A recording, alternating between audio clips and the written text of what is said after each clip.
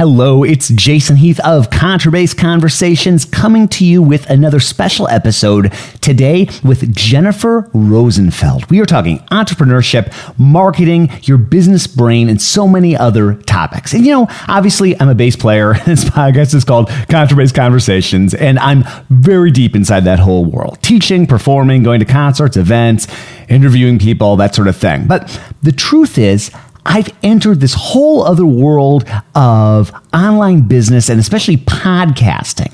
And through this world, I've developed all these fascinating relationships with people across various disciplines, from Scott Devine of Scott's Bass Lessons to Andrew Hitz of The Entrepreneurial Musician. And Jennifer is also deep in this world with her company iCadenza, and she's been helping musicians level up their career since 2009. Now, we go real deep inside baseball on the whole podcasting thing, which I totally love. And I'll bet that there are a few people listening to this episode that have actually listened to every show we reference. I'm going to link up, though, to all the shows we talk about. So if you want to dig deeper into the topics that Jennifer and I talk about, definitely check out the show notes. And we're talking about Coro, her new offering from iCadenza, the history behind iCadenza, what you can do to better market yourself, and much more. And by the way, the Seth that Jennifer and I are talking about is Seth Haynes, the author of Break Into the Scene and a past podcast guest of mine. All right, here we go with our conversation with Jennifer Rosenfeld. We got plenty of things to chat about. Yeah. I've seen your name pop up many times. How did you get connected with Seth? So I've just gotten to know Seth through our world of, music, entrepreneurship, people. And so he's been helping me out as part of this new initiative that we've launched. So but I really like Seth and been impressed with what he's doing. And it's so cool to see all of these classical music podcasts, and yours, you've been doing this for so long. It's just amazing. Yeah, it's really cool to see how much has popped up in the last, let's say 2 years, maybe 2 years-ish. Because if I go back to 2013 or 2014, there's not much. Yeah. Right? And I've speculated on why now. I don't have a really good answer, but I even did an article for Adaptistration. I don't know if you're familiar with that. Drew McManus, and because Seth did his book launch, and his strategy was get on all of these podcasts, right? And so he did the rounds. I had him on. He was on Clarinet. He was on Andrew Hitz's podcast, and it seemed like his book sold pretty well. So that was the first time I'd seen anybody actually kind of use this community to leverage something. So do you have any thoughts on why so much activity in podcasting in the classical music, arts music world? It's really interesting. I remember around when we started our company, we started in 2009. And I think around then, that's sort of when I remember sort of seeing this first bump in general interest in podcasts. And then it seemed like it sort of died down. And then, I don't know, a year or two ago, somehow it seemed like podcast popularity just skyrocketed. And, I'm a very late adopter to everything, just personally. But, I found all of my friends were saying, I listen to all these podcasts, and it just became this thing. I don't know why, but it seems like there is something happening within the last year or so where it was a thing that people are doing. It's almost like living in Chicago. It got to the point where there was a new microbrewery every week. And it's almost like that. There's this guy, Yuri Cataldo, who Advance Your Art. I'm not sure if you're familiar. Yeah. So we got connected, and I chatted with him.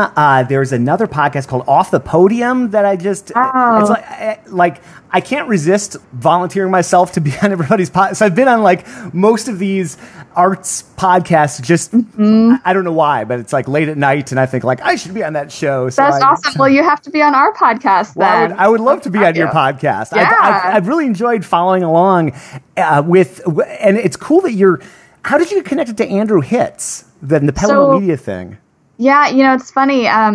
So we were on their podcast when we released our book, which was in the fall of 2015. And it was funny because a few months after that, I met Lance at a conference, and we were just talking, and I was saying, I'm thinking about starting a podcast, but I don't know, I really don't know anything about the technology. And he was like, oh yeah, you should do it. You should absolutely do it. We'll post them on Pedal Note Media. We'll give you all the advice. So Andrew helped me figure out what equipment to buy. And so they really sort of gave us the push to start our podcast, which was really funny. What do you do at Stanford? So I don't do anything there at the moment, but I got my graduate degree there in law and business. And while I was there, I taught a course on, I forget what we called it, but it was basically career preparation for music and the art students. So I did that for 2 years, and I helped sort of create the framework for it. That course is still existing, but someone else teaches it. And I do like guest speaking there on occasion. I know a lot of the faculty. What did you do your undergrad in? I did history and Russian literature. Really? Yeah. So I did a lot of music outside of that. I'm a pianist and done a lot of choral singing. And I actually just wrote a blog post that came out last week about sort of my experiences with like defining myself as a musician and, you know, different situations with teachers that made that more challenging. But now I'm getting really into composition. I'm starting to write my own music and taking lessons. So That's been a lot of fun. Mm-hmm. Wow. Oh, that's cool. Why composition? Like, what sparked? Were you always interested, or did something spark that interest? You know, since I was in high school, my dream has always been to write musicals. Really? So, yeah, and I never really did anything with it. And then I was like, life is too short. Why wait? It's not going to happen unless I do something about it. What's your first musical going to be about? So, so the one I'm working on now, it's kind of a dark topic. It's there was this resistance movement in Nazi Germany called the White Rose. It was a group of students who, it was interesting. They all had this deep connection to music and the arts, and they wrote these pamphlets protesting Hitler, and then they were all executed. But so that subject matter is really inspiring to me. So that's what I'm working on right now, but we'll see how it goes. A longtime friend of mine, I've actually had him on my podcast like way back in the day, a composer named Bjorn Burkhout. Teaches out in New York City, and he's gotten really into writing musicals. But his first musical is like the polar opposite. It was all about Fire Island, and like just very happy. That's awesome. So a lot of major keys. I need to read that blog post. I haven't seen that. Oh, just about sure, defining yourself as a musician. How much does that play into like your identity right now? Like if people say like, "Hi Jennifer, what do you do?" Like what do you like? I don't know what to say. I mean, I just usually say I'm a bass player, even because it's just a simple answer these days. Like how do you define yourself? Which is a broad question. Sorry. It's a big question, and it's something that I've thought a lot about, especially in writing this article. I mean, sort of the short story is that, like growing up, I thought I was going to be a musician. I couldn't imagine doing anything else. And then when I was a freshman in college, I had, a situation with a teacher who said, like, you have terrible technique. I don't know how you can play the piano at all.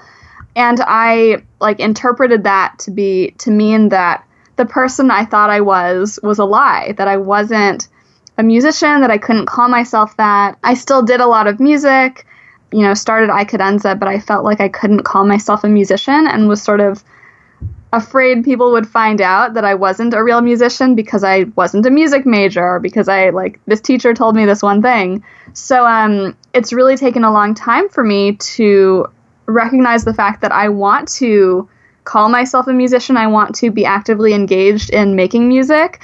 I don't make a living that way. It's not my job. So I don't know that I'd call myself a professional musician, but it's something that I want to expand in terms of how much time I give to it. And I would love for it to be a part of my personal career business model at some point. So I'm sort of at the beginning of my own musical journey in many ways. And it's cool because I'm feeling in many ways like more in the same boat with a lot of the people that we work with than I ever have before, in terms of the kinds of questions you have to grapple with when it comes to like being a musician and putting yourself out there, because that's something I've never done. And that's like the challenge that so many people being a musician and putting yourself out there, right? And it's like something that music schools are, with some exceptions, notoriously bad at that, right? The 1950s model, if you look at like either curriculum, and this is something Andrew Hitz loves to talk about, and I love as well, but like curriculum or like what we're performing or this or that, if you look at 1950, you look at 2017, they're not too different, right? And if you look at anything else that people are doing in pretty much any career, right, how radically it's changed. But maybe before we even dig into that, like, what inspired you to start iCadenza? How did that all happen? What's the story behind that? So I co-founded it with Julia Torgovitskaya Rappaport. She's my best friend from high school. We met when we were like 13 through choir. We always just did music together, and we had this dream that one day we'd start a business together, sort of as a joke. We never thought we would actually do it. And then we were seniors in college, and Julia was at Tufts, I was at Stanford, and we were both trying to figure out what we were going to do after we graduated. And Julia got an email about a business plan competition at Tufts, where she was at school. And we just said, why not? Why don't we just enter it? We don't know anything about business, but maybe we can do something together in the arts. So we spent all of winter break writing a business plan. We had no idea what we were doing, but somehow we managed to win second place in the business plan competition. We won a tiny bit of money and some other resources and support. And we said, all right, let's do this. So that initial idea ended up not working. But we started to pivot, soon after. We were committed to at least doing this for a year before we moved on with our lives and got real jobs or went to grad school. And we became really interested in sort of the career journey of musicians. The first thing we did was video interviews with both emerging and established artists. And then we started really learning about how so many musicians have really fantastic artistic talents that's really trained in school, but they're not taught how to turn that into a career that's meaningful and fulfilling and also financially viable. So we started coaching in that area. It sort of became our obsession of how do we help people get the skills they need to successfully transition into careers that they're happy with. So that's sort of how it started. Wow. What was the first business plan, might I ask? Yeah. So we wanted to help arts organizations reach younger audiences using social media. And this was in 2009. Arts organizations did not use social media at that time, and we got a few meetings with some bigger organizations, and they basically said, who are you two girls? Like, you don't know anything. We're fine. So we felt like, this is not going to work. People are not listening to us. We really don't know anything. So we need to figure something else out. How are you thinking you were going to help them? I'm just curious because I do work for different nonprofits. I'm on the board of directors for International Society of Bassists, and we're having that conversation all the time. Like, what were you imagining you were going to do with them? Yeah, well, so at the time, we were just really thinking about what would it take to get younger people there from our perspective? And a lot of it, I think, is around a sense of community and feeling like you go to an event and you look around and you say, oh, these are my people. I want to be here. So a lot of it was around how do you create events that engage younger audiences and help them connect with other people who they know are going. Sort of, we had an idea for a Facebook app, which, those are not even a thing anymore, to sort of be able to invite groups of friends to things. So it was really around creating engagement strategies to get groups of younger people to come together so that they can have a social experience there that they associate with the art. So I'm a young student, a young bass player, somebody like listening to this, and I don't know what I'm doing, and I'm going to audition for orchestras, but my odds are lower than being on a major TV show, in reality, and I want to build my career. I love playing bass. I like social. I like doing some other things. Like, where do you even begin? It's so overwhelming. Where does somebody who's maybe like a senior in college, where do they begin with like building a career? It's a big question. I know, I'm sorry. It's a great question. It's sort of the one that we start with, that we're working on all the time. I would say that, part of what we do with iCadenza is really trying to get in front of musicians at the early stages in their career so that they can see examples of what's possible and also get insight to the different skills that they need to start developing really early on. So, I think it's a few things. Number one is having an idea of who you are and what you want to do in the world. What kind of impact do you want to have? What is your music going to do for people? I've been thinking about this a lot, the fact that, there are sort of two pathways that performers are looking at. One is getting hired to do gigs, to perform in a context that someone else defines. And that can be a really successful path. And there are really particular strategies you can take to get there in terms of networking, in terms of building your reputation, all of that. And then another pathway is thinking about what it means to be an independent and sort of autonomous artist, where you define what your career is about and the impact that you want to have. That might mean creating your own performance opportunities or, creating a show that you can book yourself. So I think it all starts with what your vision is. Then we have other sort of core principles that we lay out in terms of when it comes to networking or how you position what you talk about, self-reflecting and sort of identifying the ways you stand in your own path. I think all of those things are a big part of it. Well, that you're hitting on something that I believe, and I think it's an interesting thing to think about. I think a lot of musicians don't think about this, but I think that a lot of musicians confuse freelancing with entrepreneurship, when in reality, they're very different things. I think freelancing is a type of working for somebody else. And that, I just love to know your thoughts on it. Cause I'm going to go play, with the Iris Orchestra in Memphis. I was just playing this Harry Potter thing here in San Francisco. I'm going to go play a little San Francisco Chamber Orchestra, whatever. I've got my private students. I would consider all that a type of freelancing, even the private students. Now, maybe taking that private student and like finding a creative way to build it, or creating my own concert and that sort of thing. I think of that as entrepreneurship. I mean, is that kind of your definition? That's definitely how I think of it.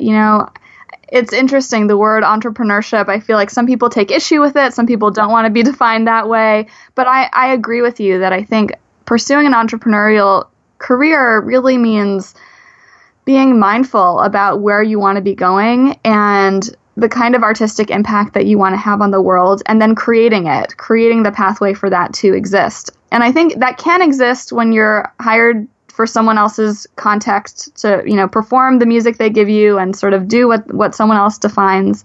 But I do think a truly entrepreneurial pursuit is really starting with that question for yourself of, what is my artistic vision that I want to get out there, and how do I create a structure and a business model that's going to make that possible and sustainable?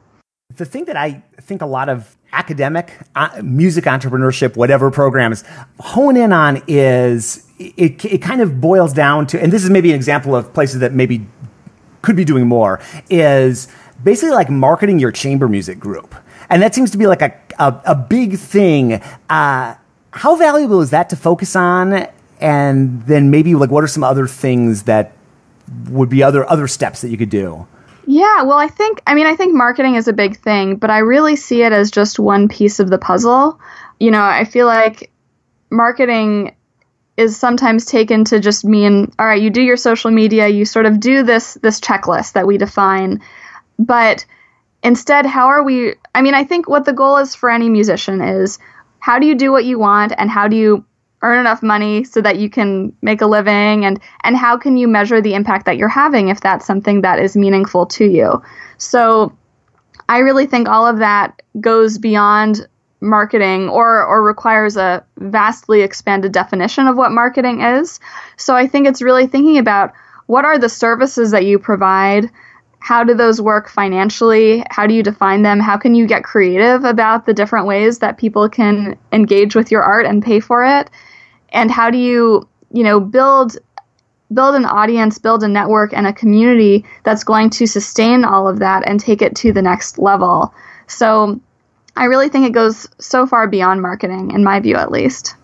Even the word marketing, I think so many people have a negative connotation with it, right? And they're like, oh, I don't want to do that, or that's sleazy, or that's dirty, or that's selling, and they just don't even want to, it just sends chills down their spine even hearing that word. Like, how do people reframe that, or how would you reframe that? Because I've struggled with that myself. That word does not send chills up and down my spine anymore, but I was definitely in that place. Like how do people get over that? It's interesting. It's really a common thing that you're describing. My business partner, Julia, and I actually wrote a book that speaks to this topic a lot called Awakening Your Business Brain, which is all about how to redefine how we think about business, and which includes marketing and those other unsavory topics. How do we relate to them in a way that is more creative, authentic, connected to our artistic sides? I absolutely think it's possible. I think the big thing for me is recognizing that at the end of the day, this whole thing that we're doing is all about people and all about building connections and creating meaning. I mean, at least I think that's why people go into music, to experience that kind of connection. And we can find it on so many different levels. I think as musicians, we're used to experiencing that in the concert setting or in a one-on-one setting with a student or in an educational outreach event, but we can also create that through our different marketing channels, whether it's through the content that we share online, blogs, podcasts, any other sort of promotion. How can we remember that what we do brings value and meaning to people's lives? And we need to use the different stages that exist, whether it's the literal stage or the internet, as a way to exchange that value.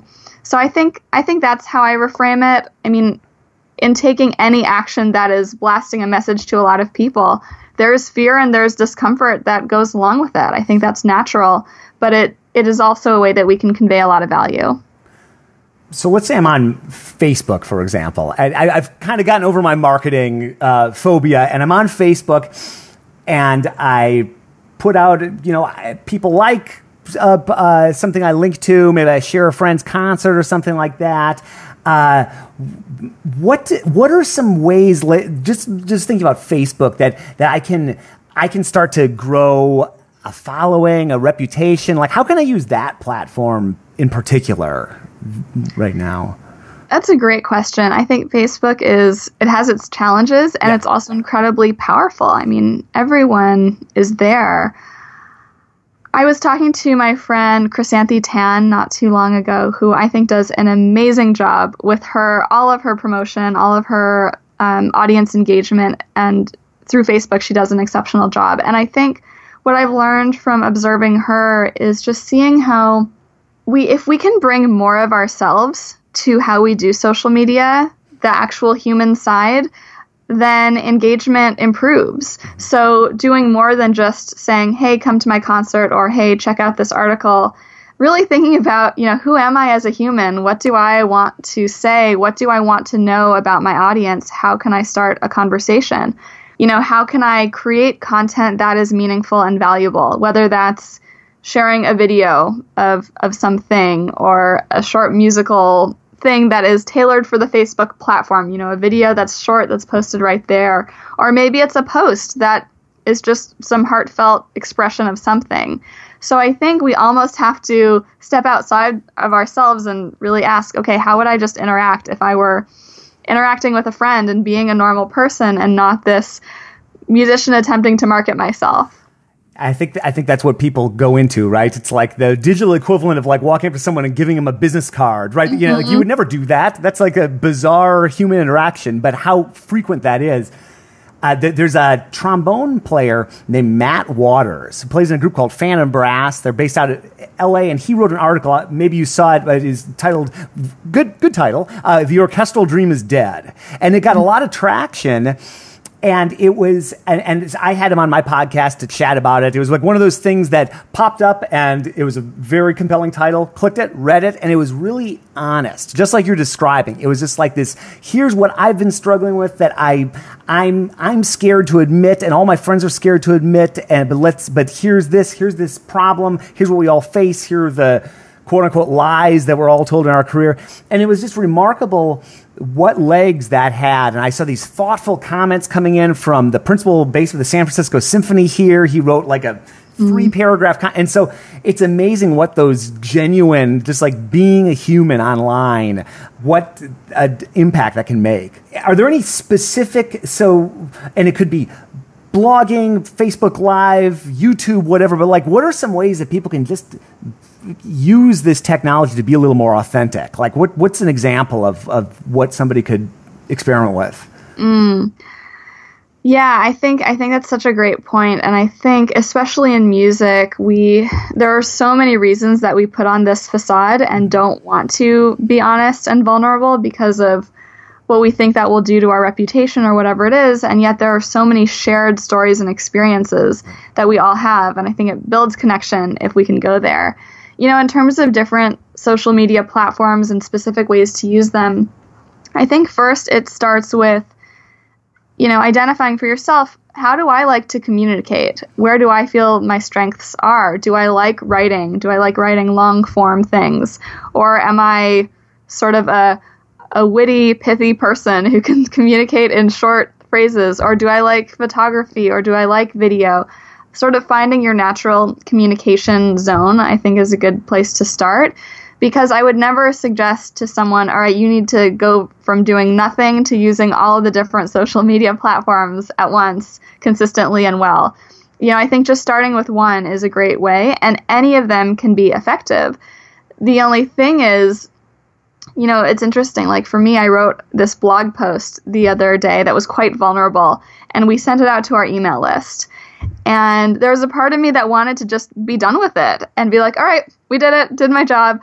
But then, it really takes promoting it in the other channels. It's not really creating new content, but circulating within the different content channels what it is that you create to create that feedback loop and to get new exposure in. So I really think it can be anything, but I think it's like learning how you like to communicate, identifying what platform aligns with that the best, and then also finding other people who you think are really good at using it and just learning from them. Getting constant inspiration is such a helpful way to refine what you're doing. Every generation thinks that the current state of affairs is falling apart and things were so great back in the day, right? I mean, people these days, they talk about, the 70s and the 80s, the jobs. We had all these recording jobs and orchestras were doing so much better. And I'm sure in the 70s, people were like, it wasn't like the 50s, all this. And then the people in the 50s, it wasn't like the 20s with all the talk, the silent film, and obviously orchestras are falling apart. Again, not that any of these statements are true, but the jobs are shrinking, tuition is rising. We're going into this world with these $200,000 degrees with no clear future. But at the same time, I see all these young people finding success, right? So let's just say, and I have a lot of conversations with parents or people that are worried about their children going into something with an unclear future. And you could argue that everything's getting unclear like that people are going to be more like musicians. But what would you say to somebody who's concerned about their child, their 18-year-old, heading out on a music degree path? What would you say about just the state of finding a career in this world here in 2017? It's really interesting. I agree with you that I think there's incredible opportunity right now. I think it's a great time to be a musician. I think technology has changed the game. It's changed what exists in terms of us being able to connect directly with our audiences. That's a huge, huge deal. The thing is, what it takes to succeed is a skill set and a mindset that is still not the majority of what's taught in music school. And that's okay, but I think that's something that parents and aspiring musicians should know, that yes, it's very important to be excellent at your craft and to continue always working at that. But there's this whole other set of skills that anyone can build. I highly believe this. I think it's a lot easier to get good at all of these skills than it is to achieve mastery at your instrument. But these skills are necessary in order to have the impact that you desire as a musician, in order to be playing in the rooms with the people that you want to play with, and in order to have an income that you need to support your life. So I think it's really, just acknowledging that if we want to go into music, this is basically deciding that we are going to be independent business owners, and there's a lot of responsibility that goes along with that. And, a lot of time needs to be invested in making that happen beyond just working on our craft. So it's something that we work on a lot through iCadenza. We have this new initiative called Coro by iCadenza, which is this ongoing career support platform that provides online education on all kinds of topics related to having a career in music, the professional development side, as well as community and mentorship aspects all worked in there. And we're starting to work with universities to provide this as a layer of support that they can be offering to their students from the very beginning. So I think it's a great time to be a musician. I do think the level of student debt that many musicians are taking on is concerning, and all the more reason why you need to create a business model for your career that's going to make sense. Well, and what a great way with Coro and with what you've built to do that with like-minded people, regardless of geography, whether I live in Chicago or San Francisco or Pocatello, Idaho, or wherever, right? What does if someone joins Coro, what's the structure look like? Do you do something on a weekly basis? Is it access to materials? What does that all look like? So if someone joins Coro, they get access to a growing library of online micro courses. So these courses are pre-recorded. They can be accessed at any time. They're created by members of the iCadenza team and also in partnership with incredible experts throughout the industry and professors from top universities. Topics range from how to network more effectively, resumes and cover letters, how to be a good collaborator, financial planning, how to use writing to build an audience, all kinds of topics. And we're continuing to add to the library. And we can do so rapidly and sort of adapt to all of the changing needs in our field. So that's one aspect. Then the other aspect is a Facebook community for all of the members where we have a lot of facilitation from our side, but we're also fostering conversations with our members who are all over the world in this really positive and supportive conversation about having a career in music. So that's been my favorite part, is just to see all these people come together and want to be honest about what their struggles are and who want to support each other. And then the third aspect is something called Coaching Labs, where for members who sign up for our Coro Pro level, they can get access to about 12 hours a month of coaching sessions. These are small group coaching sessions accessible through video chat, and you can just show up and ask your questions, and me or another member of my team will be there to provide personalized coaching support. So that's what we do. It's been really amazing, and I think online education is so powerful. So, we couldn't do this without the technology that exists. All right, that is our conversation with Jennifer Rosenfeld. iCadenza.com is her site. And as we mentioned, I'm going to be on their show coming up soon, too, which will be a lot of fun. Jennifer's somebody who I've heard about for years at this point, and it's great to sit down and chat with her. I really hope you got something out of this conversation. We're all trying to take our career to the next level, whether it's in terms of marketing or developing new income streams or all that kind of thing. Jennifer's on a great mission, and I encourage you to check out what she's up to in Coro, and definitely, obviously, we referenced all these other people. Check out the show notes if you want to follow along with all the different music, business, and entrepreneurship topics that we've covered on the podcast before. All right, that's going to do it for another episode of Contrabass Conversations. We will be back to the world of bass next episode, but I really hope you enjoyed this, and I will see you again soon for more life on the low end of the spectrum.